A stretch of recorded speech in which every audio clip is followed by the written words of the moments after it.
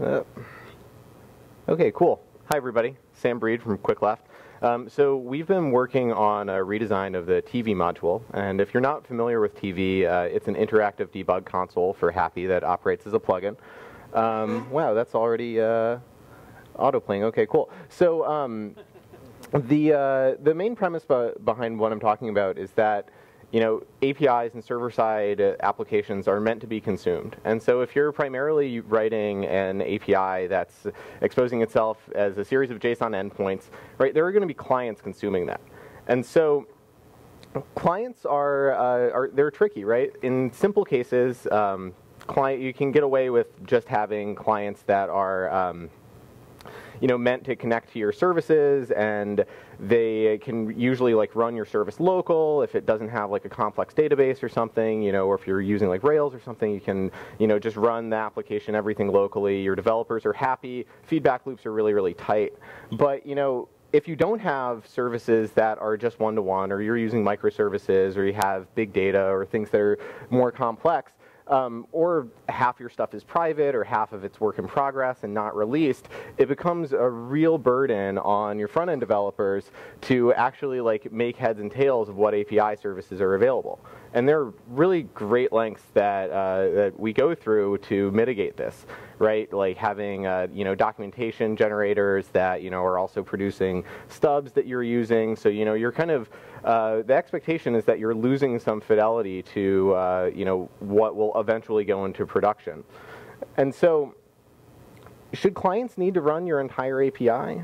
The answer is absolutely not. There should be no expectation that if you're building something super complex, that the front-end developer that's writing an application that sits on top of all of this awesome API work that you're doing should have to run that on their local stack. There are a lot of things that eventually just make this untenable. If you have a bunch of different database connections, if your project is chopped up into a bunch of different microservices that are living in 15 different places, you really can't afford to take a bunch of setup time for everybody to run your stuff locally.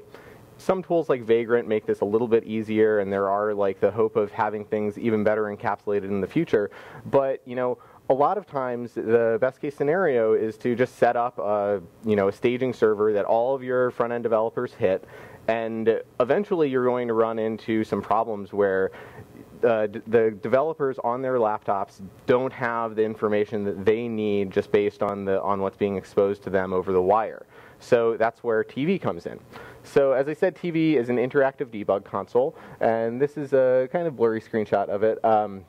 But I'll be showing a demo in a minute. And so what Quick Left has been doing over the past few months is taking a look at the use cases behind TV and doing some redesign, some rethinking. So again, it's an interactive debug console, and it's gotten a bit of a facelift. So the old TV is about as pretty as you can possibly make a table look. It's a little bit daunting when you first get there. It doesn't do anything out of the box. So it was a little bit challenging when I first picked this up and being like, okay, well, I can kind of see what's going on. There are tags grouped in, but it's difficult to discover. It's difficult to filter, and unless you really kind of go through this process of creating a debug ID and then making sure that you're sending that along as a query parameter along with every one of your requests, filtering down just the stuff that you want to look at is a little bit challenging. So along the way, there were a whole bunch of new features that we were able to add in a pretty easy way. So things like type-ahead filtering, favoriting, copying to clipboard, so that if you do have kind of server logging information or error logs, it makes it super easy to just pick that stuff up, drop it into chat, and send it off to the API developers who are working diligently to maintain this public staging server that you're working against every day. Better user onboarding, a real pause and resume, so that if you are developing against a staging service that is quite busy, you can actually tell it to shut the fuck up for a couple minutes. And it's all built for Hapi 8.0 now. So a little bit of demo time here.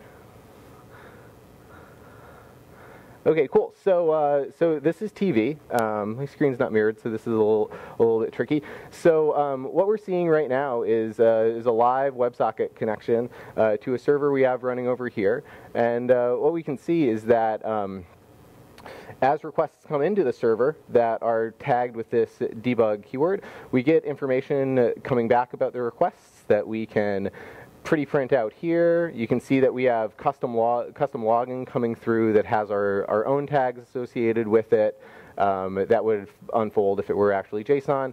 You get has some internal logging events from hapi and the same type of response payload stuff.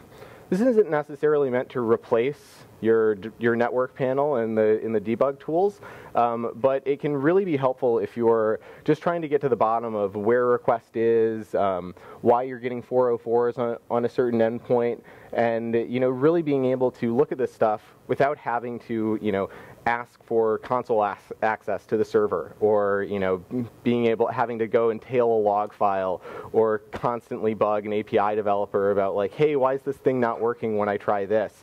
It gives you everything that you need to do, and you can copy it to your clipboard and do things like filter. So if we just want to see the API requests, or we just want to see the 404s and all that good stuff. So and since it's using a WebSocket connection, okay, there it is.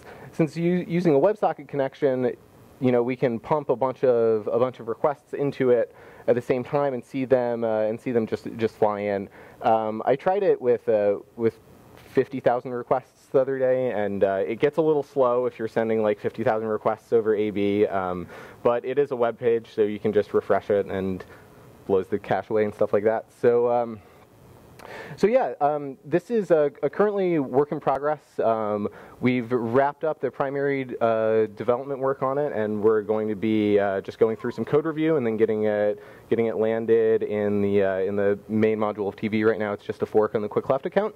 But yeah, so this is thanks for letting me come up here and talk about TV. And yeah, I'll be happy to take any questions in the next break.